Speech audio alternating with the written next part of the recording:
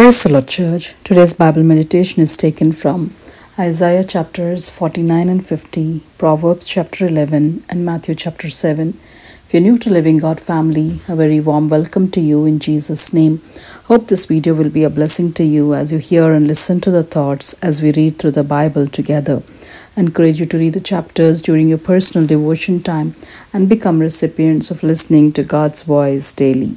Isaiah chapter 49 verse 13.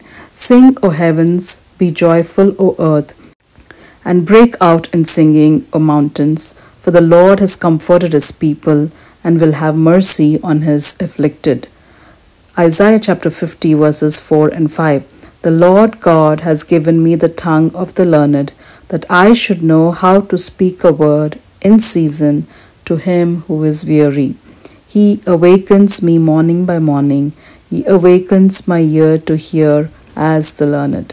The Lord God has opened my ear, and I was not rebellious, nor did I turn away.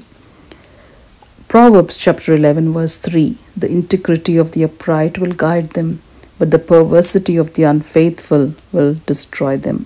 Matthew chapter 7 verse 11. If you then, being evil, know how to give good gifts to your children, how much more will your Father who is in heaven give good things to those who ask him? God the Almighty, our Heavenly Father, is merciful and gracious in providence.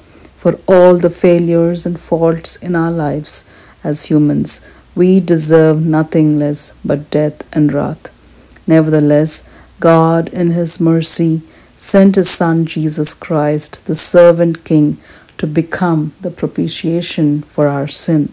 May we encounter Jesus the Messiah, earn the place to sit at the banquet table, and in empathy serve the servant King in God's eternal kingdom. Thanks be to God for the gift of salvation. Praise be to our wonder-working God. In Jesus' name, amen. Thank you for the privilege of your time in watching the videos and being part of Living God community. God bless you all abundantly as we are all created to be holy and happy in Christ Jesus. Amen.